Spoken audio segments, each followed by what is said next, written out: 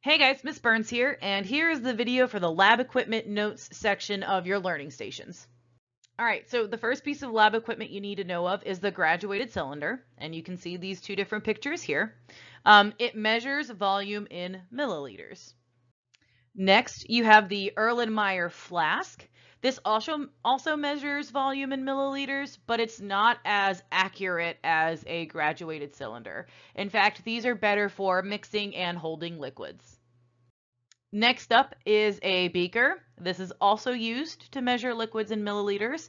However, it is also not as accurate as a graduated cylinder is.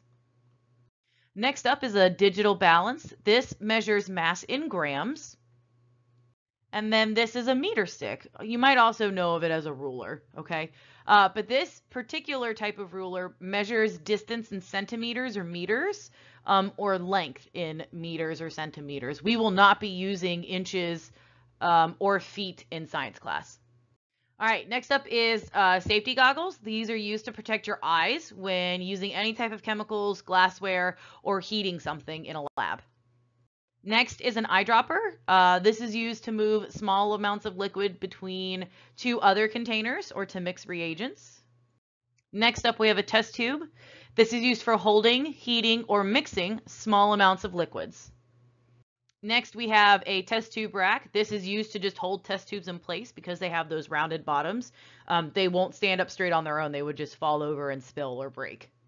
Next up is a test tube tong, and this is just like a grabbing device that will hold a test tube while it's being heated because the glass will get hot.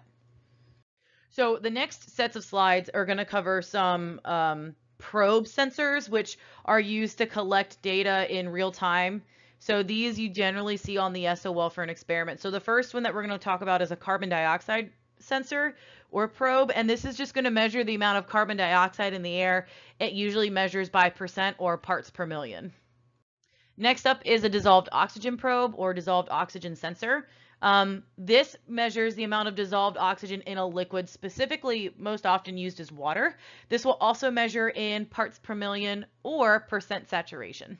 Next up, we have an oxygen sensor for just measuring the amount of oxygen in the air. This is a temperature probe, and this will measure the temperature of a substance. Sometimes you can stick it in a liquid, or you can put it between your hands, or measure air temperature or soil temperature. And then last but not least, we have a pH probe. This measures the pH of a solution, so it'll tell us how acidic or how basic a solution is.